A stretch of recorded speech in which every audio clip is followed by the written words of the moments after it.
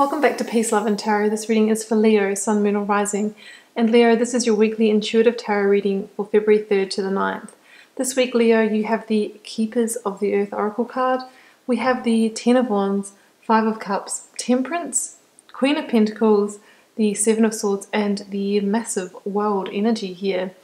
So, yeah, I really have a strong sense, Leo, that some of you are lamenting the past, potentially because there was some form of betrayal. Some of you have been maybe hurt by somebody, deceived by somebody, something kind of went on that has kept you stuck in that state of sadness. However, when we're stuck in a state of sadness, we miss opportunities and our energy gets stuck, and you're really being asked to put a firm sense of closure on that situation now.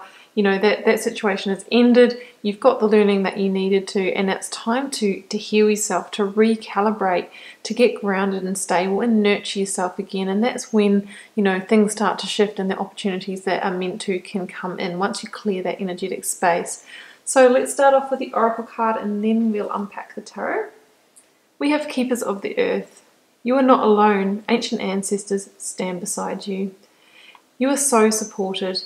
You do not stand alone. You have a magnificent team of helpers, both in this world and of the earth, who are here to help you every step of the way. Call upon them for assistance. They are here to help.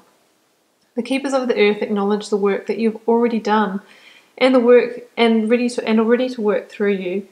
They bow at your feet and thank you for wanting to stand for them, to devote your life to protecting the earth in your unique way. Yeah, it's definitely a reminder that whatever you're going through and whatever residual, grief or sadness might be associated with whatever was lost in this situation, that you aren't alone. We have, angelic forces in this reading. Some of you, may be connected with your angel spirits and guides, but if you're not, all you need to do is ask. And, if you don't believe in that, then reach out to your network, to your families and friends, because I'm sure there are people around. And it's saying at this time you might need a little bit of the extra support to make this final release, to purge this situation. Because in your recent past, we see the Five of Cups and the Seven of Swords. So now that sneaky little Seven of Swords, I saw that in the pre-shuffle. It kind of jumped out in a stack of cards, and when the stacks of cards come out, I put them back in. But yeah, lo and behold, it came out when I was allowing the cards to fall for you, so it really did want to be seen. Now, I really feel that there was some kind of betrayal, some kind of deceit that went on. Now, there are lots of levels to the Seven of Swords. It doesn't have to be something big like, adultery, someone cheating, someone stealing from you or taking from you. But it can be, but it can also be to somebody who undermines you, who treats you, doesn't treat you so well, that maybe communicates with you harshly, that just doesn't respect you. Yeah, there's lots of different levels to that, so you'll know what that is for you. But whatever it was, it must have been fairly significant for you or hurt you in some way, because we see you here in the recent past in Five of Cups energy. And Five of Cups shows somebody who hasn't been able to move on from a situation and is still replaying it, still reliving it, and still lamenting the past. The thing is, Leo, these cups here have overturned, and that, water, wine, whatever is in them, has soaked into the earth and gone. There's no way to rectify what happened. You can't take back the past. And, there's also a big message here that just came to me, is that, being stuck in the past is the thief of the present, right? And that's why, when we're stuck in the past, we miss the opportunities that are right behind us.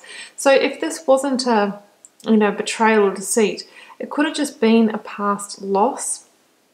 Really sensing that there was some kind of ending there with that Ten of Wands. So whatever was lost, it is time to release that, because that is your thief of the present moment, and it is stopping you from seeing the opportunities that are right there. It's really time for you to, put your head up and see that all the time there has been a bridge over your troubled emotional waters, back to your sanctuary, back to your home, back to your higher self, to your heart space.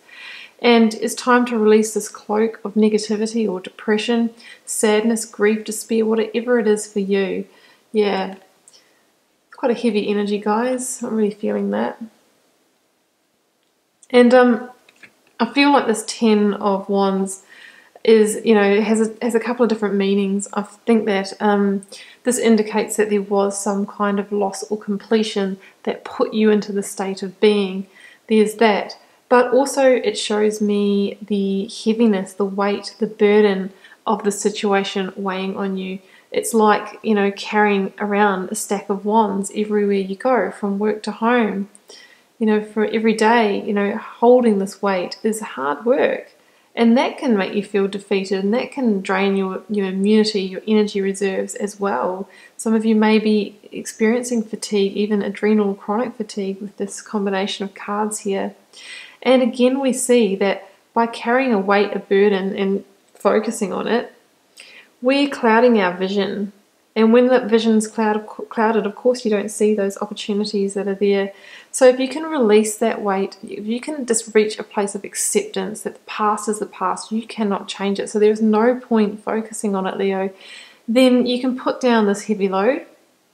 And once that load is down, you know, you'll be able to see that maybe there were other pathways, other opportunities all along, but you just couldn't see them. All you could do was follow a well-worn path, be on autopilot, do what you know, what you already knew, because you didn't have any headspace or vision for, you know, anything that was, you know, off the beaten track.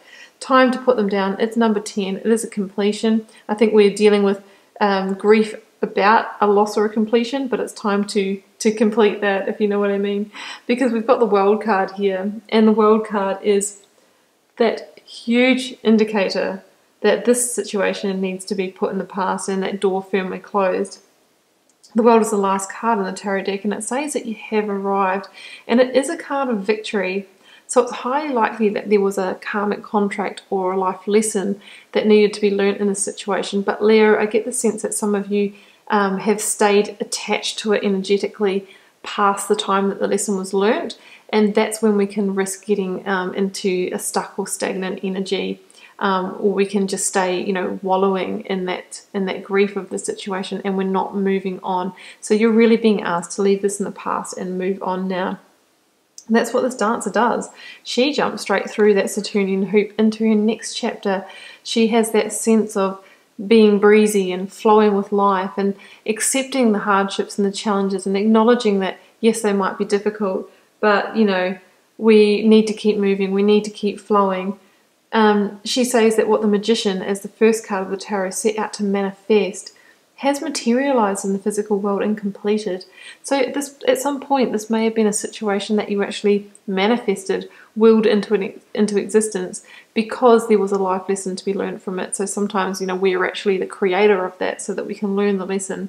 But it's done now, and it's really time to complete it. The World card does talk about completion of karmic contracts. And there may be a recalibration or healing period that is required. I mean, this invitation from this, you know, divine being here of these two cups to use to rebalance the waters of life has been there for a while. It's been nudging you, but I don't think that you've seen it. You're being invited to take those cups and to do some internal alchemy, to, you know, heal yourself, to rebalance yourself emotionally, to get back into a place where you can be stable and secure. Now, this angel here has got 1 foot on the ground and 1 foot in the emotional waters. So it means that, you know, you will be able to stay grounded, go about your earthly business, your job, childcare, study, all those sorts of things while you're going through this process. It's not going to be as intense as what you've experienced in the past. You're past the worst of it. You're over the biggest hurdle. Now it's all about just, you know, just getting back into the flow of life again. And as you do that, as you heal, as you rebalance, this sun here is rising on the horizon, and as it rises, the pathway forward is illuminated. So you will find your new beginning. You will find those new pathways. They were just hidden in the darkness, hidden behind the burdens. Yeah. With Temperance, I also talk about the triangle here and the fact that it's the most stable structure. And for me, the 3 sides of the triangle represent our physical, emotional, and mental well-being. So some of you may need to focus on either one or all of those areas and bring them back into alignment. And when they are, that's when you become stable, because you can push on any side of that structure and it's not going to collapse. Yeah, so there's an element of divine protection as well. It is your time to really go deep and release the situation for good.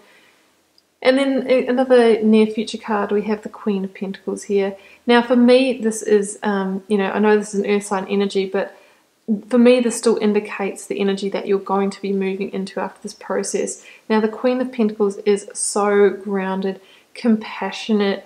She is highly successful and abundant. She's the kind of person that can go out, bring home, a great income, then come into the home and be the nurturer and, the provider and look after the children, all of it. She can do everything. Maybe this situation of being stuck in the past has stopped you being able to reach your full potential. Well, it's coming back, Leo. And the reminder with the Queen of Pentacles is it just is going to take some focus, but not the focus on the past, focusing on the present moment, staying present and having gratitude for the gifts that you do have in your life at the moment is the antidote for slipping back into that past lamenting. Yeah, and the Queen of Pentacles is saying that through that process, you're going to become so much more grounded and earthed and so much more stable and secure. And from that place, that's when this Ace of Pentacles that she is holding is going to be able to expand and grow like the seed it truly is. So it's a beautiful reading, Leo. There is something to release here, but the promises are great if you can do so. So I wish you all the best with it this week, and do keep in mind it's a general reading. It won't be for every one of you guys. Feel free to leave me a comment because I always love to know how it's playing out in your daily life, and I'll see you back here next week for another reading.